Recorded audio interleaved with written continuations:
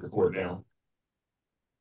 All right, we want to welcome you all tonight that are joining us. I am live on all of my platforms, including my website. So I do wanted to make sure you guys are aware of that are on tonight. We all thank you for joining us, and we're going to get started with our study tonight. So Genesis chapter 11 is where I'm going to begin, verse 1, and I'm going to read the entire chapter. Ready? All right, verse 1. And the whole earth was of one language and of one speech. And it came to pass as they journeyed from the east that they found a plain in the land of Shinar, and they dwelt there. And they said one to another, go to, let us make brick and burn them thoroughly. And they had brick for stone and slime had they for mortar. And they said, let us build us a city and a tower whose top may reach unto the heavens, and let us make us a name, lest we be scattered abroad upon the face of the whole earth. And Yahuwah came down to see the city and the tower, which the children of men built. And Yahuwah said, behold, the people is one, and they have all one language. And this they begin to do. And now nothing will be restrained from them, which they have imagined to do.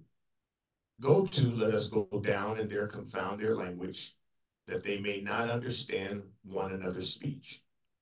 So Yahuwah scattered them abroad from thence upon the face of all the earth, and they left off to build the city. Therefore is the name of it called Babel, because Yahuwah did there confound the language of all the earth, and from thence did Yahuwah scatter them abroad upon the face of all the earth. Can I stop you right there? You sure can.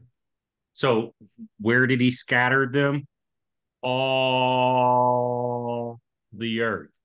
I'm sick and tired of people thinking that nobody made it from the Middle East, from Africa, from Turkey, from Iraq, from Mount Ararat, where the ark landed. The Most High scattered them across all the earth. So that meant that there were people already in the Americas well before Christopher Columbus came. You wonder how they get there. They ain't all come on slave ships. This dispersion happened after the flood. That's all. Sorry. So just to clear that again, you said the dispersion happened after the flood. So that would mean that there was not, explain that first statement. You said the first, what you were saying about Africa. Say that again, please. Explain So, that so again. many people, well, better yet, I think there's a common misconception that people did not migrate from the motherland prior to being taken away by slave ships, especially to the Americas. Now, we already know that there were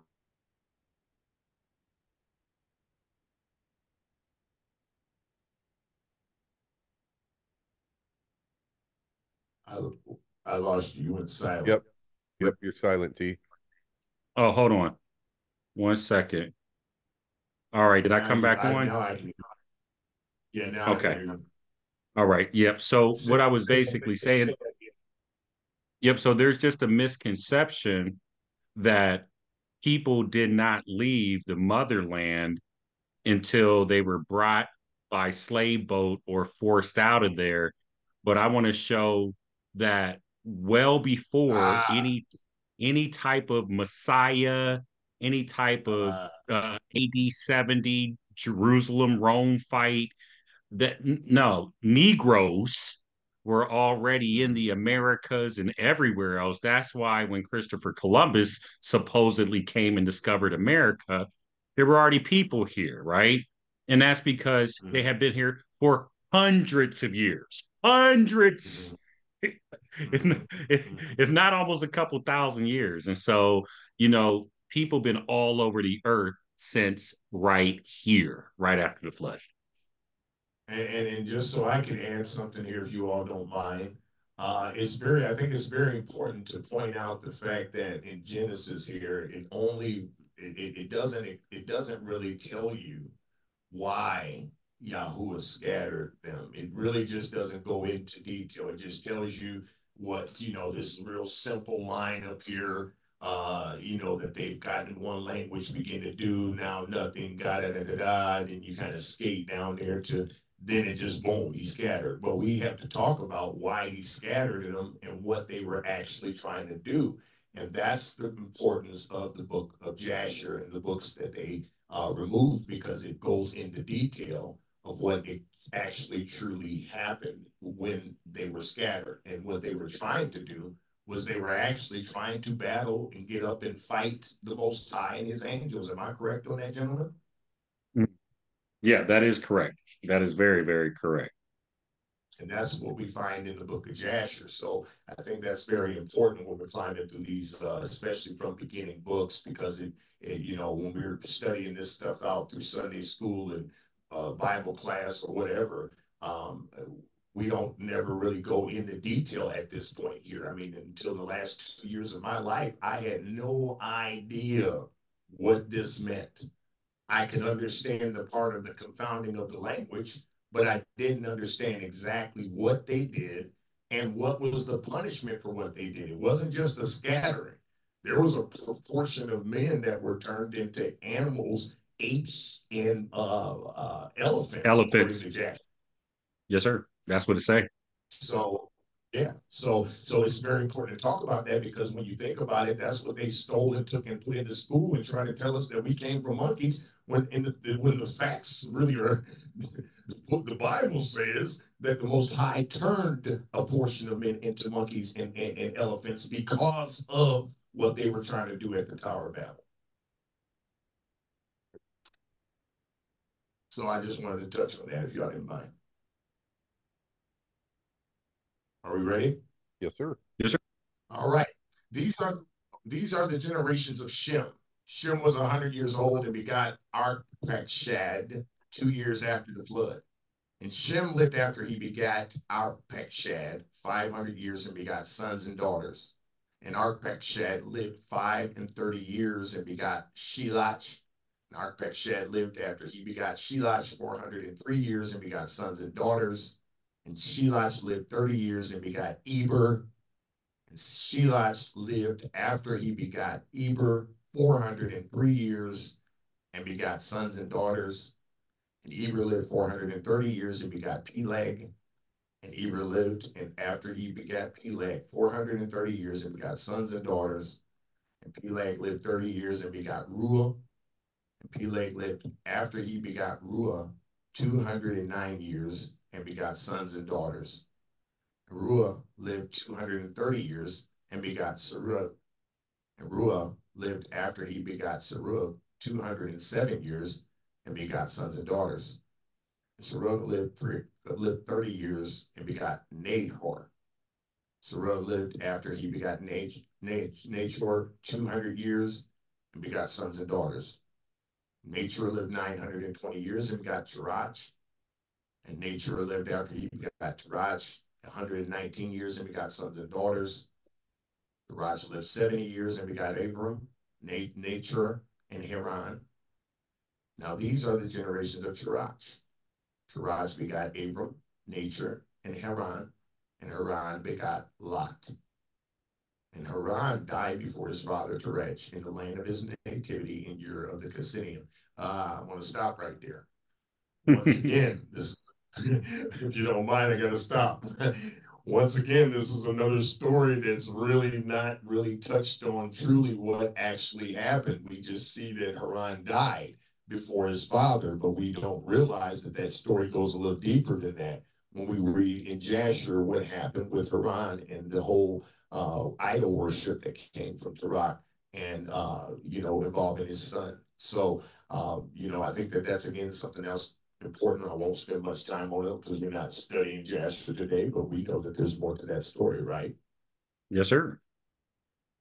Okay. Abram and Nahor took them women. The name of Abram's woman was Sarai, and the name of Nahor's woman, Milcah, the daughter of Haran, the father of Milcah, and the father of Yikah. But Sarai was barren, she had no child. And Terach took Abram his son, and Lot the son of Haran, his son's son, and Sarai his daughter-in-law, his son Abram's woman, and they went forth with them from Ur of the Chaldeans to go into the land of Canaan, and they came unto Haran and dwelt there. And the days of Terach were 205 years, and Terach died in Haran. That concludes Genesis chapter 11. All right, so I need to stop sharing my screen, right? Yes, sir. Do that first.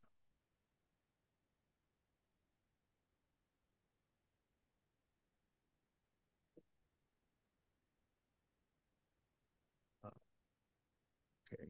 And who's reading next? Bill, you can give him co-host or host.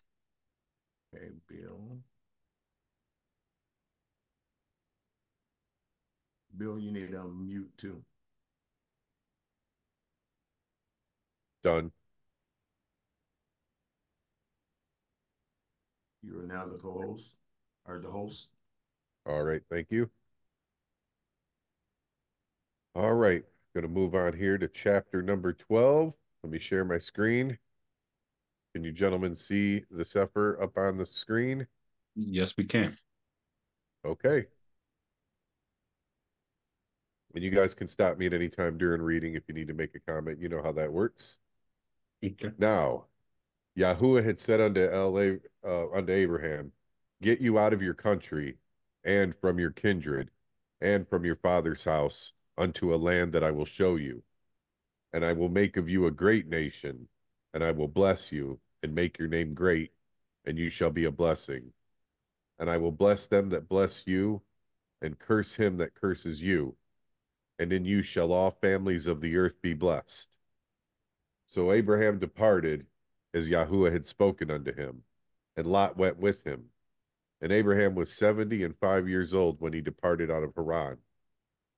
And Abraham took Sarah his wife, and Lot his brother's son, and all their substance that they had gathered, and the souls that they had gotten in Haran, and they went for these little windows here. I can't see the rest of these words. Okay. And they went. I'm sorry, I wanted to stop you and add a comment. Go ahead.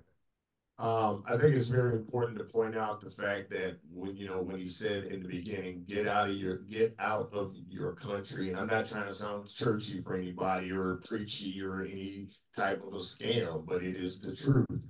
It's very important that we point out the fact that in order for Abraham to get what he needed from the Most High, the most important thing that he had to do was get away from those around him. And so I think that that's important because sometimes your family can lead you astray just because you want to stay with what they believe and how you were raised and whatever the case may be. I think it's very important to look at that because it's the first thing that leads off this chapter is how the Most High says, get you out of the country and get away from your family. That's a good point. All right, so yeah. Is T frozen? Okay, no, he's not frozen. All right. No, sir, I'm here. He was just skillfully still. Yeah, I honestly, since, I was taking a look at Haran and just drilling down a little deeper on Haran, not the name itself, but just the country. And so, you got to realize when we talk about and I think me and Kimball had this dispute before. He was like, so where'd the boat land? And I'm like, Mount Arid. And he's like, that's Turkey. And I'm like, that's Iraq. And so like we were both back and forth in like, where did the actual boat land? And, we know it was Mount Arid. And then we got it Mount Ararat, I'm sorry. And then we know that Haran, that area that he was in before he went to Canaan, is Turkey.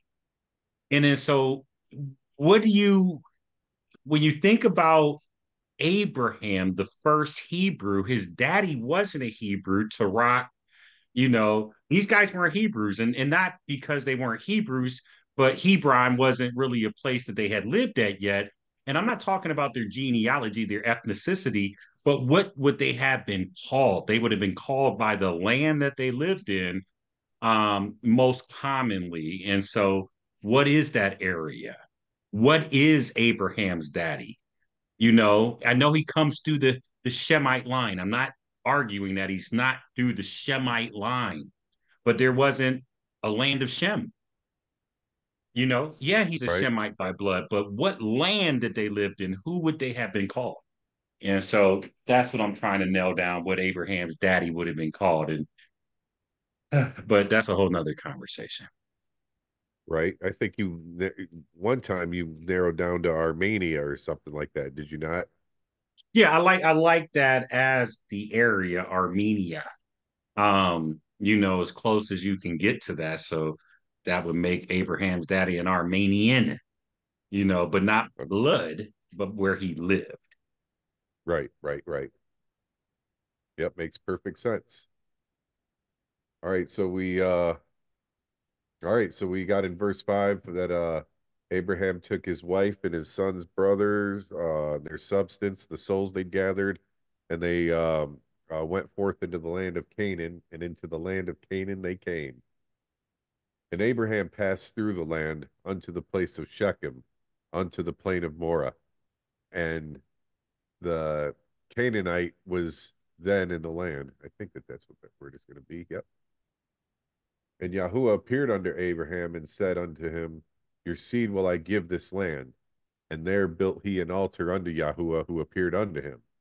And he removed from thence unto a mountain on the east of Bet El, and pitched his tent, having Bet El on the west, and Ai on the east. And there he built an altar unto Yahuwah, and called upon the name of Yahuwah.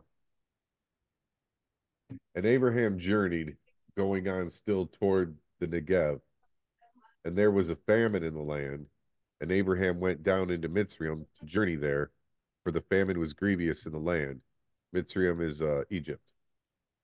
And it came to pass, when he was come near to enter into Egypt, that he said unto Sarah his woman, behold, now I know that you are a fair woman to look upon. Therefore it shall come to pass, when the Egyptians shall see you, that they shall say, this is his woman, and they will kill me, but they will save you alive. Say, I pray you, you are my sister, that it may be well with me for your sake, and my soul shall live because of you. Stop right there. We must not skate past the fact of how beautiful Sarah was. Now, the Genesis just skates past the beauty. But when you dig deep, you find out that Sarai was fine all the way up, even past when she was 90 and barren and couldn't have a baby. She was still fine. And so he had to lie and say it was his sister because of how fine this woman was. They was gonna do something bad to him to get to his woman. Yes, sir. I think it even said that there was not another woman like unto Sarah. Like she was in a class of her own. There just was not another. I mean, so does that make her more beautiful than Eve would have been? Because they talk about how beautiful Eve would have, they say Eve, the first woman was beautiful herself. So would that make, now that the Bible describes Sarai, would that make her even more beautiful than what they say Eve would have been? Man, I don't know, but there was another one, wasn't there? Wasn't there Isaac's wife, the same it was scenario? Isaac's wife. Yeah, Rachel. Or was it Rebecca? I think it was Rebecca. I think it might have been Rebecca. I think it might be Rachel. Because I think Leah, because remember Leah and Rachel were sisters. Okay, you're right. It was Rebecca. Because Rachel and Leah were sisters, right? Weren't they the two sisters, and one was more uglier than the other? Okay. All right. I got it. Okay. Go ahead. All right. Let's see. What verse was I on? Okay, 14. number 14. And it came to pass that when Abraham had come into Egypt, the Egyptian beheld the woman, that she was very fair. The princes also of Pharaoh saw her and commended her before Pharaoh, and the woman was taken into Pharaoh's house. And he entreated Abraham well for her sake. And he had sheep, oxen, and he has asses and men servants and maid servants, and she asses and camels. And Yahuwah plagued Pharaoh and his house with great plagues because of Sarah, Abraham's woman. And Pharaoh called Abraham and said, What is this that you have done unto me?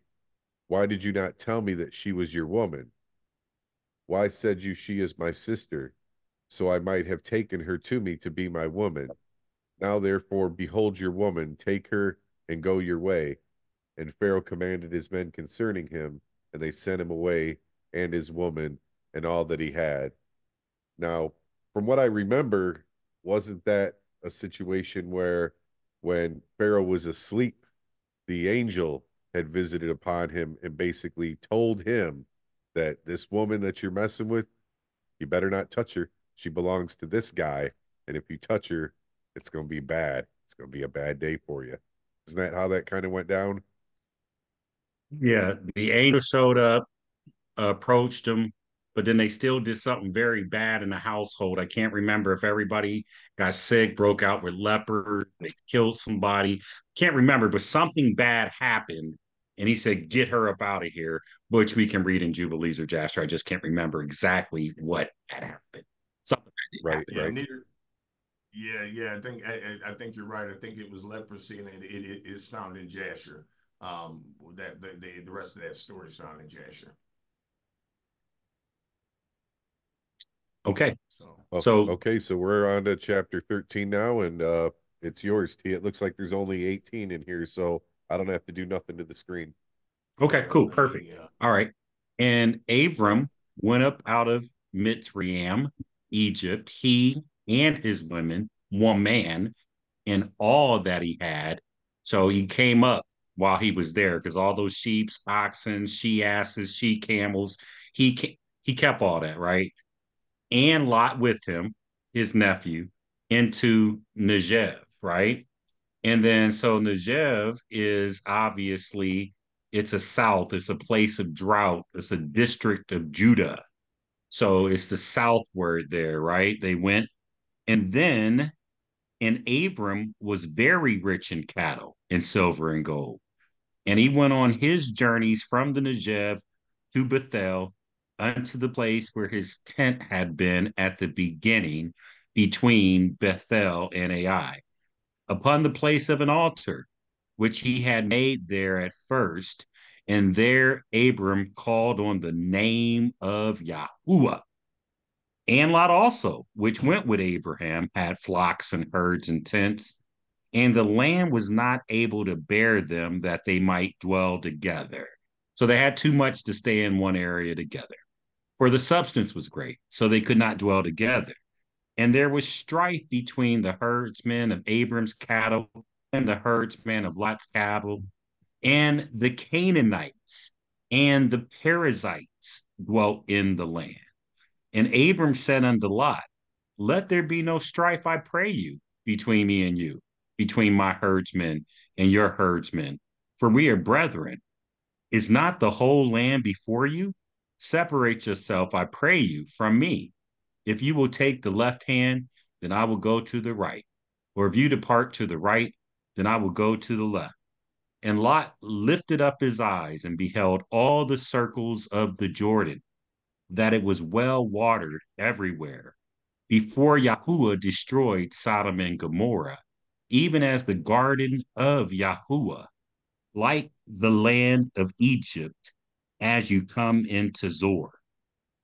Then Lot chose him all the circle of the Jordan, and Lot journeyed east and separated themselves from one another. Abram dwelt in the land of Canaan, and Lot dwelt in the cities of the circle of the Jordan, and pitched his tent in Sodom. But the men of Sodom were wicked and sinners before Yahuwah exceedingly. You know what they were. And Yahuwah said unto Abram, after that Lot was separated him, lift up your eyes now and look from the place where you are northward, southward, eastward, and westward. For all the land which you see, to you I will give it, and to your seed forever. And I will make your seed as the dust of the earth, so that if a man can number the dust of the earth, then so shall your seed be numbered. And then it says, arise, walk through the land in the length of it and the breadth of it, for I will give it to you. Then Abraham removed his tent and came and dwelt in the plain of Mamre, which is in Hebron, which is Hebron. You're Hebrews, fellas, but built there an altar unto Yahuwah. All right. So I've read to you chapter 13. We've read chapters 11, 12, and 13. Any questions from anybody listening or any comments?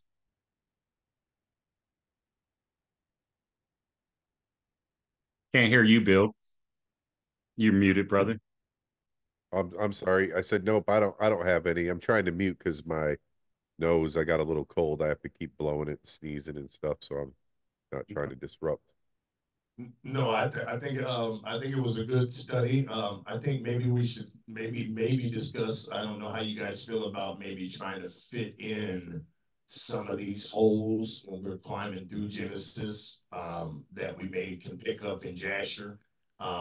To kind of put the puzzle together. I mean, I don't know how you guys feel about that, but like right now we're going through this here and we know information that I think we should be able to put in here if we're going to classify Jasher as a legitimate book. What do you guys feel about that?